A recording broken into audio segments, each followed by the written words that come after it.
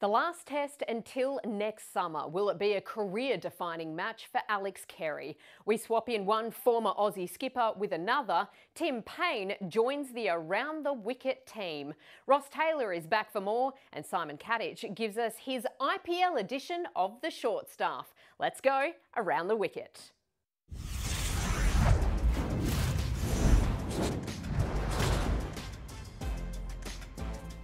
Hello and welcome to a brand new edition of Around the Wicket, and we've got a brand new cast for you. Simon Katich joins us for the very first time, former Aussie Test opener, and also former Aussie skipper Tim Paine joins the Around the Wicket team as we look ahead to the second test between Australia and New Zealand. Gentlemen, great to have you on board. Before we get stuck into that second test though, I reckon we need to talk about England up against India. The final test is going to start this evening, and Ben Stokes has come out and said, hey, we haven't been pushovers like some of the others that have toured India in recent times. What did you make of those comments, Kat? Well, it sounded like a thinly veiled sledge, didn't it? I mean, you can't fault Ben Stokes because he's been magnificent tactically in this series. I mean, England have got a very young spin attack in tough conditions in the subcontinent. But young Rehan Ahmed, Tom Hartley and Shoaib Bashir have been fantastic, and Ben Stokes deserves a lot of credit for that. But he has been playing against the Indian B team because there's been no Kohli, no Shami. Bumrah got rested last test, KL Rahul's out, and Rishabh Pant's obviously still making his way back from that horrific accident. So they're not their strongest team, but it just goes to show the depth in Indian cricket is huge because there's some big names coming into this next era of Indian cricket. Jaiswal's leading the charge. Young Jarrell was magnificent in that last test as well. So India looking very strong. A scary proposition for world cricket. Geez, that was a big butt, wasn't it, Tim Paine? What do you think about that Indian B team? Yeah, I think Cato's absolutely nailed it, to be honest. I think I totally agree with him, and I know what it's like to be beaten by an Indian B side. Unfortunately, it happened to us in our home soil. But yeah, some huge names out for India, which has certainly helped the English. But as well, as Cato said, I thoroughly enjoy watching England play the game now. I love the way they're going about it. I love watching them lose, don't get me wrong, but they are entertaining, they're exciting, and they have been good for Test cricket. Kat, how do you think this last test is going to go then? They get towards the end of the tour. Yeah, it's never easy in the subcontinent, long tour, and I think when you get closer to that finish line, if you don't have the experienced heads around to guide the young guys to say, don't check out early, because you can easily have one foot on the plane before you've finished the test match. And that's the danger for some of these young England players that are making their way in test cricket, that they've already checked out mentally because it has been a tough tour for them.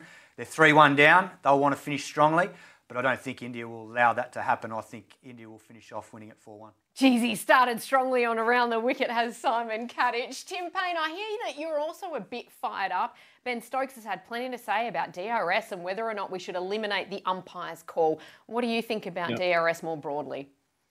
Yeah, I've just about had enough of it, Nez, to be honest. I think the way I look at it is I keep going back to why did we bring DRS into the game of cricket? It was to take out the absolute howler, the absolute stinker.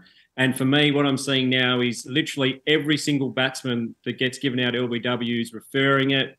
So many times guys know they're out or they know they've hit the ball, they refer it, or vice versa. And it's just taking up too much time in the game. I love the fact that in our game that sometimes with the umpires, we can leave it up to a bit of human error. That's what we want. If we don't want umpires out there, then let's just have DRS for everything, because that's what it feels like to me at the moment. It was brought in for the howler. It was brought in to eradicate the absolute stinking decision. And for me, it's just taken on way too much now. We see far too much.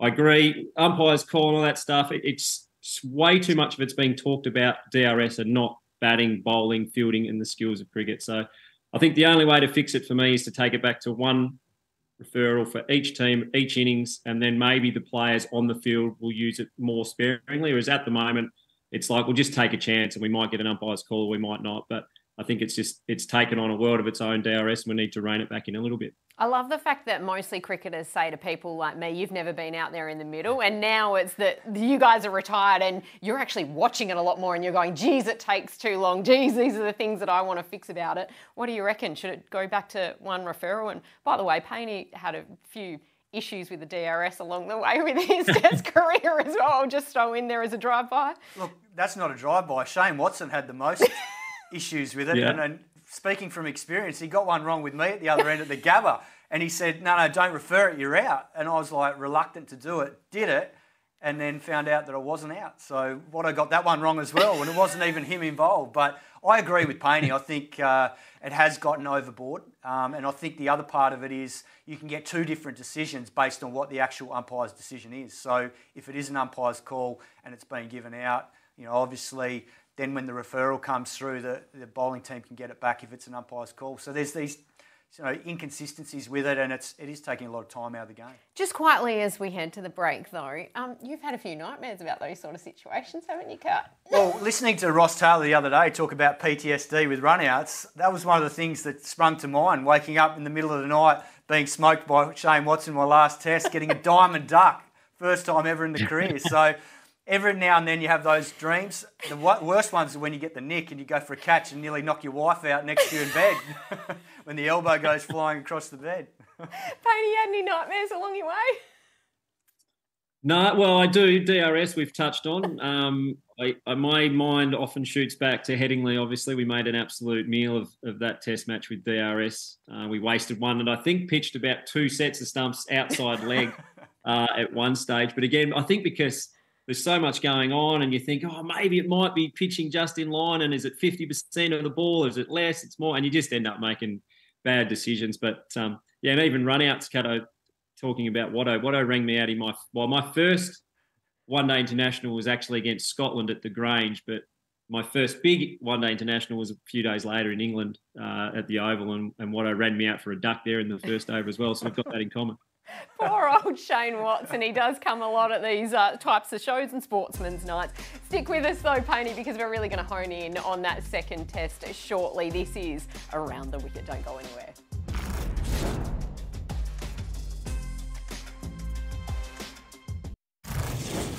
A hugely important test coming up for both Australia and New Zealand. New Zealand looking for a long-awaited win up against their arch rivals. Australia hoping to sweep the series. And also for the Aussies, it's the last test they play until India tour Australia next summer. So a chance for a few players to try and get a few things right. So I'm putting our debutantes on Around the Wicket on the spot. The 3 things that they each think will define this second test, with that little glimpse to the future of next summer as well. Now, Paine, you both have decided that Nathan Lyon is the key factor here, number 1, which is fair enough given he's coming off that 10-wicket performance.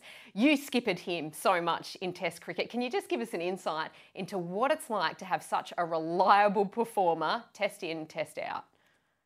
Yeah, I think Pat Cummins touched on it after the last test match. He's a captain's dream. I mean, you can get off to a great start with the big quicks that Australia have always been blessed with, and unfortunately the last kind of couple of decades in Australian cricket we've either had Nathan Lyon or Shane Warne. So many Australian captains have had the luxury of a great spinner, and Pat's now a beneficiary of it as well. And Nathan Lyon seems to be, after his little calf niggle in England, seems to be getting better with age. I read somewhere the other day he's taken his last 100 wickets have come in 20 tests at about an average of 18, which is extraordinary. And I know his average against New Zealand, I think in 11 or 12 tests, is about 18. So he's troubled them in New Zealand, he's troubled them in Australia. And I think, again, with the around the wicket sort of line that he's bowling to them with a short leg and leg slip, where Steve Smith and Travis Head have been right in the game in the first test, I think that'll continue, and New Zealand will have to find a way of playing him and scoring off him. Otherwise, he's going to have a huge say on this test match as well. How do the Kiwis quell his influence? It's not easy because he's so strong with hitting at that consistent length from either around the wicket or over the wicket, as Paine mentioned there with the leg slip in play. He's so strong at that length. So I think what the Kiwis need to do, and a lot of players are reluctant to do it, is use their feet, get down the wicket. And I'm not saying do it every ball, but it's something that potentially has to happen to throw him off that length. The other part of it is positioning themselves on the crease laterally so they can't allow him to spin the ball into that leg slip, which he does so often. So whether they have to try and open up the offside more and play against the spin, but that has to happen within their individual games. And obviously, holding out to deep mid-wicket and deep mid-on isn't ideal, when you've got a couple back. So that's something they have to think about. Are they going to wear him down a bit more and play the percentages and work ones and try and rotate strike a bit more against him? Kat, your second defining factor of this test is Kiwi regrets and how they rectify them. Tell me more. Well, obviously Ross Taylor alluded to the other day with obviously Neil Wagner. That would be a regret, the fact that he didn't play that first test, because you look at the way the Australian tail, particularly Josh Hazlewood and Cameron Green, finished off that first innings for Australia where it looked like they might only get 250. That was something that was a huge swing in the game. So, Wagner wouldn't have allowed that to happen. He would have been aggressive to Hazlewood and probably even to Cameron Green. So there's that scenario. Whether they thought another spinner comes into play, because it did spin. Glenn Phillips took 5 in the second innings. He was magnificent. He's not a frontline spinner, but he did a very good job. So that's something they'll have to look at. But I think the big thing is their batting. How they're going to get a decent first innings total against this Australian attack, which is the best in the world in Test cricket. On that very point, Paine, Kane Williamson, he had a rough time of it in that first test. He's going to play his 100th test, and we'll talk more about that to Ross Taylor shortly. But he's key in this one, no doubt about it. Yeah, I think he is. He is the key. There's no doubt about that. Cato talked there about getting that score to 350, around 200, 250 in the first innings. And I think the difference in that is Kane Williamson. I don't think the Kiwis have won a lot of tests in the last decade without him scoring hundreds or 200s.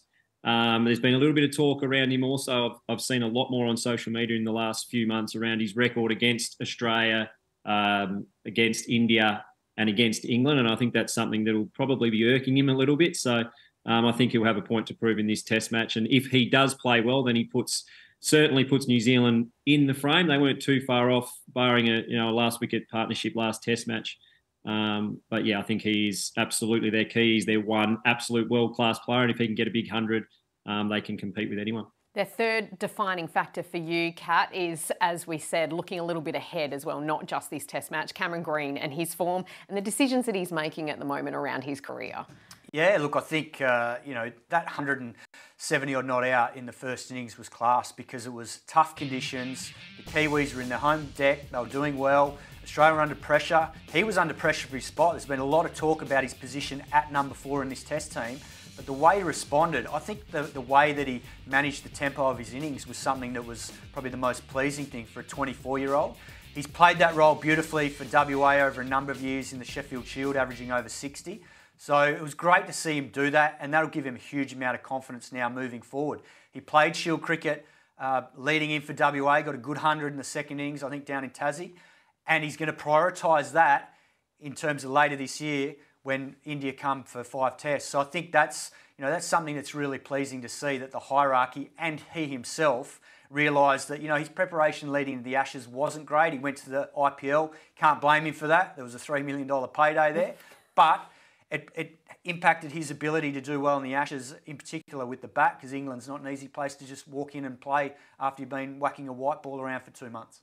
And it proves that you can have Marsh and Green in the same 11. And as we both know, Simon Katich, too many West Aussies, never enough. Paine, your final defining factor, once again, is a little bit looking forward to next summer, and you think that this could be a career-defining test potentially for the likes of Marnus Labuschagne and Alex Carey. Yeah, I don't know if it'll be career-defining, but it's certainly a defining moment in their career, I think, given the long layoff. But yeah, certainly for me, Marnus Labuschagne and Alex Carey, they're the two guys in the Australian lineup who are under pressure. I guess Marnus has had a lean run for his last 35 test innings, I think. And my experience with Marnus is he's a guy who likes to tinker with his technique. He's a really deep thinker about the way he wants to bat. But what he's normally really good at is leaving that at training and then walking out to the middle game day and playing really instinctively and with really high energy and looking to score. And I think what it looks like to me is he's thinking a lot about his batting when he's actually in the middle rather than just at training in the net. So hopefully we see him come out with a really clear mind. I think he was 1 off 27 or 30 balls in the last test match, and that's very unlike Marnus. Normally he just comes out, as I said, really instinctively, looks to score and puts the bowlers back under pressure. Not so much with hitting lots of boundaries, but just by being able to tick the scoreboard over, similar to a Michael Hussey in his prime. And then Alex Carey, I think his wicket keeping in the last sort of 12 months has been outstanding. He keeps getting better every series, but his batting has dropped off a little bit. And again, to me, he looks like a guy who's just in a little bit of a rush, trying to get off to a flyer a little bit too much. I'd like to see him in this test come out, trust his defence a little bit more, take his time and build his innings, because as we've seen with Alex over his career with South Australia and Australia, he's naturally a really fast scorer if he just spends time at the wicket. So hopefully he gives himself the chance to do that, and I'm backing them both in to have a big test match if they do that. Kat, putting you on the spot off the back of that, do you think Alex Carey will be the test keeper come next summer? It's a tough one because he's got Josh Inglis breathing down his neck, and we've seen what Josh Inglis did in the World Cup for Australia and in white ball cricket. He got a fantastic 100 off about 50 balls in the T20s in India late last year, and he's just come off a Shield 100 for WA against Queensland at the WACA. So he's a very good young prospect, and it's a good, healthy competition. But I think at this stage, Alex Carey, his keeping's been magnificent, as Paine said, but I think the biggest issue is if the top order aren't making runs like they have in recent times, as we saw against Pakistan and the West Indies, then the Indians will expose that, and then Alex Carey needs to make runs batting at 7, because there'll be a time where Australia need runs out of him to win a test match. And I think this year he's averaging under 24 in the last sort of 12 months. So that's below his standard. He's better than that. And when he gets going, as Paine said, he's a beautiful ball striker and he scores as quickly as anyone. So I agree. I think he just needs to give himself that time to settle, earn the right to play cover drives on the up and throw his hands at whiff balls. But once he's done that time in the first sort of 20 or 30 balls, not in his first 10. We're running out of time here, Paine, but I want to ask you the same question. Do you think he's going to be the test keeper next summer, Alex Carey? Yeah, it's, again, hard to say. I agree. Josh Inglis is a superb talent. He's doing everything right. I think the one thing that's in Alex Carey's favour at the moment is that he is the man in that position. So it's in his hands. He goes out and performs well in this test match. He'll get a good run in with South Australia next summer into the Indian series. So possession of the job is a really positive thing for Alex Carey at the moment. And as I said, I think if he gives himself the chance early in his innings, in the next few days, I'm sure he'll cash in and score a big one, and that spot will be his come next summer. Well, Paine, we've sent your performance over this show to the decision review system, and it's come back that you can stay on Around the Wicket. So thank you very much for joining us for your debut, and I'm sure you'll be back for another episode shortly. Don't go anywhere, because Ross Taylor is back. He dropped a few truth bombs the other day. I wonder what we've got in store today.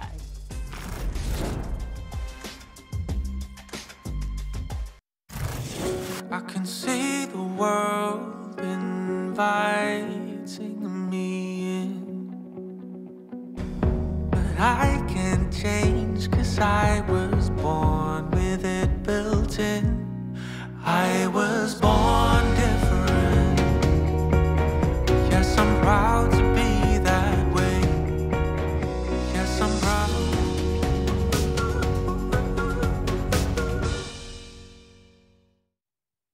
An incredibly special test coming up for both Kane Williamson and Tim Southee. Joining us to talk more about it is Ross, no sugar coating it, Taylor is his new name.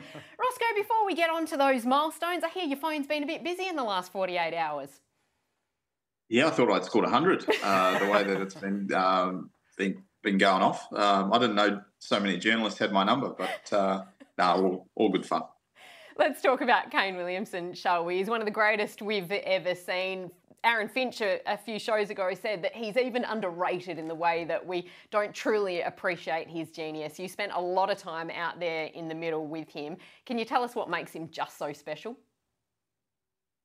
Yeah, I mean, I've been fortunate enough to watch him bat for a long period of time and be at the other end. I had a pretty good seat to watch him develop. In those early years, I think he sort of strived for perfection, and once he worked out that perfection doesn't really is not attainable. But yeah, I think the way he went about his cricket, the way he trains, his professionalism, and I guess the confidence that he bestows upon the group and all the other players around the world, the way they probably scout him and try and get him out. I think New Zealand, we've only had a limited amount of really world-class batters, but to have him play for so long, it's a special achievement. It's the way that he continues to do what he does in all conditions, and as I say the other week, there was also the discussion of how many more hundreds he would have had if he bat more often on Australian pitches.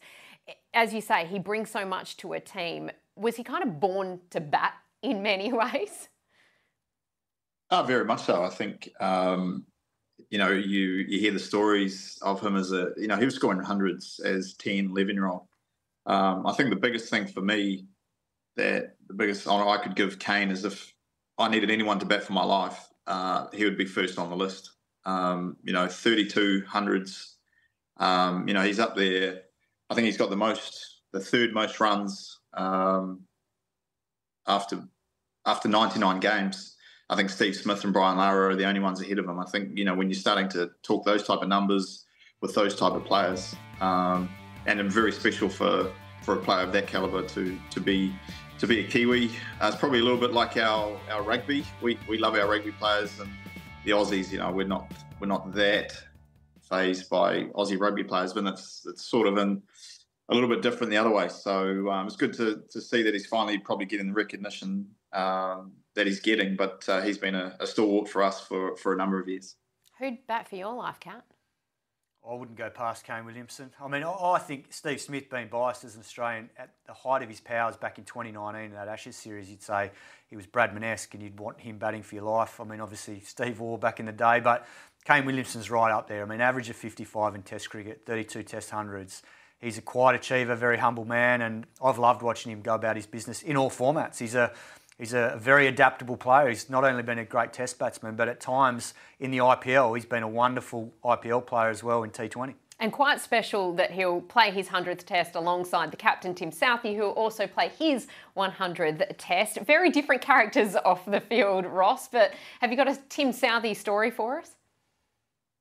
Well, I think that, as you said, I think they've both been amazing for New Zealand cricket. And to go on what Kato said, it's not just 100 Test matches, it's how they've played over the 2020 and one day. They've had fantastic careers. Tim's going to be the first player to play, first fast bowler to play 100 matches in all formats. I was fortunate enough to be there in both of their debuts. Kane to get 100, Tim got a fantastic fifer, and I think to this day is still his top score in that first game. And he's only 18 or 19 to still be going. After this amount of time, I think it's a testament to the fitness and the way he goes about it. But anytime you about to play 100 Tests, it's not only about yourself as a player. I think it's also a thank you to your families, and I think both of those two have got rocks behind. Their families have been a big pillar in their careers, and I'm sure it's a special day and a special celebration for them as well.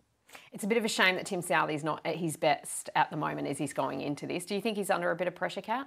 Oh, he's under some pressure. I mean, he's only got 4 wickets at about 80 in 2024, so he's had a tough start against South Africa first and now in this first Test against Australia. And I think winning the toss as skipper, putting Australia in on a green Basin reserve the other day and not being able to knock them over for under 300 was a huge challenge. And I think you only had to look at the game and see the pressure levels drop, because when Henry and O'Rourke had the ball, at times it looked like Australia under huge pressure.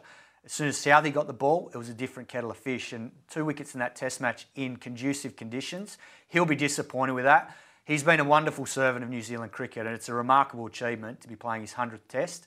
But at 35, it'll be interesting, given that they've just, obviously, the news with Wagner retiring, and whether it's forced or not, Ross, you know better than me, but I won't go there. But in terms of Tim Southee, there'll be some tough conversations, because as skipper, he's got to be able to look his players in the eye and be able to go out there and do the job. And in that first Test, he found it tough. Ross Taylor, thank you so much for being a part of the show once more. A really special Test coming up for New Zealand. Hoping for you that maybe you managed to draw the series, but obviously a couple of Aussies sitting here. We'll chat to you after the Test. Great stuff. A busy week for Ross Taylor. Don't go anywhere. We've got a special IPL edition of the Short Stuff with Simon Katich.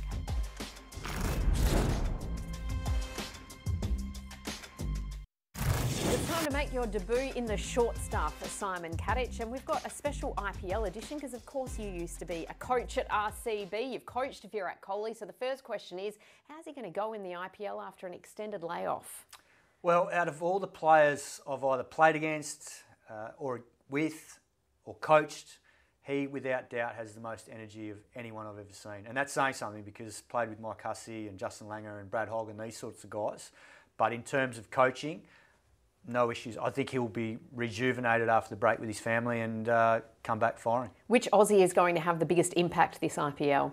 Well, the man who's in career best form, Glenn Maxwell. Love it. How will Mumbai go under the captaincy of Hardik Pandya? It's been a bit controversial with Rohit Sharma moving aside. Look, it's a massive in for Mumbai, getting Hardik Pandya back. And they didn't have Bumrah last year, he was injured. So they'll be the team to beat. But I think that dynamic will be interesting. But it might free up Rohit Sharma to go out there and be at his blazing best at the top of the order, and I think that's something that they'll love having because he's a quality player. He's one of the huge storylines, Hardik Pandya returning to Mumbai, but what is going to be the biggest storyline this IPL? There are plenty of them. There are plenty. I mean, every year there's always the talk about MS Dhoni retiring, so I think that one will probably rear its head, no doubt, and can Chennai win it if it is his last year?